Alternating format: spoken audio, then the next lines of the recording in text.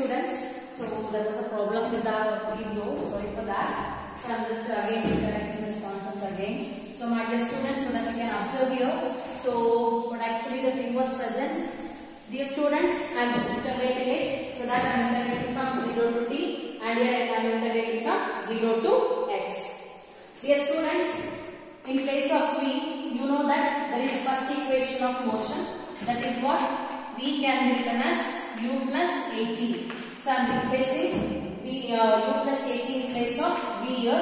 So that u plus at into dt, which is equal to, here the thing is 0 to x into dx, keep as it is, no problem. Now let us multiply this integration of dt simultaneously. Integration of 0 to t into u, remaining is into dt, plus, now integration of at into dt, integration of 0 to t, at and remaining is dt,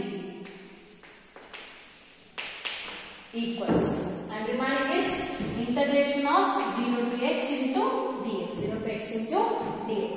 Right, my dear students? So this is what we written, and you should remember that the formulas which will come under the mathematics, especially that the integration of x power n into dx and also integration of the constant. So my dear students, now you can observe here.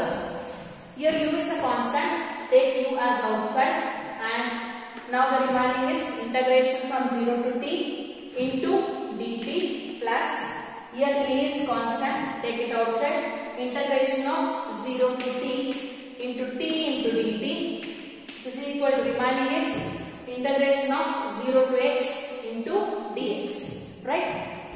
Now u, how to write the integration of dt?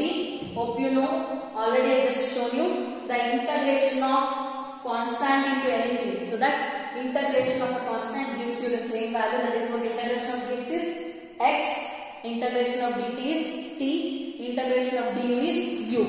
Similarly, here the integration of dt is that, so it leaves you t, it is varying from 0 to t, plus a, keep as it is. How to do this? Integration of t into dt. So to the power of t there is 1, right? So it means here let us come to this point. We know the formula, integration of x power n into dx can be written as x to the power of n plus 1 divided by n plus 1. So that I want to calculate this value, that is what integration of 0 to t into dt. So in place of x we have t and in place of n we have 1.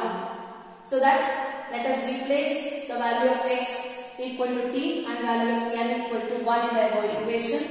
So this is a mathematical formula, with that I am doing this. So t to the power of n is 1 here, 1 plus 1 divided by 1 plus 1. So 1 plus 1 is 2. So that finally I got t square by 2. So let us substitute it here, t square divided by 2. Don't forget to apply the limits, that is from 0 to t, which is equal to integration of dx it is. So integration of constant into dx gives you x itself. So x varying from 0 to x. Now, my dear students, now we should apply the limits. So upper limit and lower limit. So u into, so first apply the upper limit t minus lower limit 0 plus a by 2. I am going to take 2 outside. So here it is t square. So in place of t square apply the upper limit. So it becomes t square minus lower limit is 0 square. 0 square is 0 itself. Now the last thing is apply the upper limit in place of x, that is x, and apply the lower limit, which is equal to 0. Now dear students, u into t becomes ut plus 1 by 2 a into t square, at square, which is equal to x minus 0 is x itself. Finally we got the second equation of motion, that is x is equal to ut plus of at square. Dear students, as I already said you that we can just deduce this expression just by using the calculus method, or just by representing that 0 to t, 0 to x and all. Suppose if I want to just replace that v naught in place of u, and also if I want to replace which one x naught in place of 0, I will get a different equation. Okay, so no problem. So ಯಾವ ತರ ನೀವು integrate ಮಾಡ್ತೀರಾ ಅಂತ ಹೇಳ್ತೀನಿ. So ನಾನು ಆಗಲೇ ಹೇಳಿದೆ, so that in place time t is equal to 0, initial velocity is taken as v naught and the distance at that position is taken as x naught ಅಂತ ಹೇಳ್ತೀವಿ. So these are all the initial points. What are the final points? Final points is time is t, final velocity is v, and final displacement is x. So you can replace ಮಾಡ್ತೀವಿ, right? Initial time is 0, initial velocity is v naught, initial distance position is x naught. But ಇಲ್ಲಿ ಏನು ಮಾಡಿದ್ವಿ, ಇದಕ್ಕೆ 0 ಅಂತ consider ಮಾಡಿದ್ವಿ, initial velocity u ಅಂತ represent ಮಾಡಿದ್ವಿ, and ಇಲ್ಲಿ x naught is 0 ಅಂತ ತಗೊಂಡ್ವಿ. Now we consider this one as initial and this one as final values, and we deduce this expression. Even you can consider these two and you can deduce, no problem. So you want to deduce ಮಾಡಿದ್ರೆ ಇಲ್ಲಿ 0 ಜಾಗದಲ್ಲಿ ಏನಾಗ್ತೀರಾ, x naught ಅಂತ substitute ಮಾಡ್ತೀರಾ, u ಜಾಗದಲ್ಲಿ v naught ಅಂತ substitute ಮಾಡ್ತೀರಾ. Nothing is going to change, my dear students. u ಜಾಗದಲ್ಲಿ ಏನಾಗುತ್ತೆ, v naught t plus of 80 square is equal to x ಜಾಗದಲ್ಲಿ ಬಹಳ ಡಿಫರೆನ್ಸ್ ಆಗುತ್ತೆ. Why? Because 0 x ಇಲ್ಲ, ಅಲ್ಲಿ x naught x ಇದೆ. ಅಂದ್ರೆ 0 ಪ್ಲೇಸ್ ಅಲ್ಲಿ ಏನು ಬರೀತೀರಾ, here you should write x naught and here you should write x. Upper limit is x and lower limit is x naught. So ಹಾಗಾದ್ರೆ formula ಏನಾಗುತ್ತೆ ಈಗ, x minus x naught ಆಗುತ್ತೆ. Okay, this is the formula you will get. Suppose if you consider that the value of initial position as x naught and the initial velocity as v naught. So similarly, there is a third equation of motion that we can even deduce by using the same calculus method. So what is the leftover third equation? We have already deduced v is equal to u plus 80, and also that s is equal to ut plus of 80 square, and the last thing is v square minus u square is equal to 2as.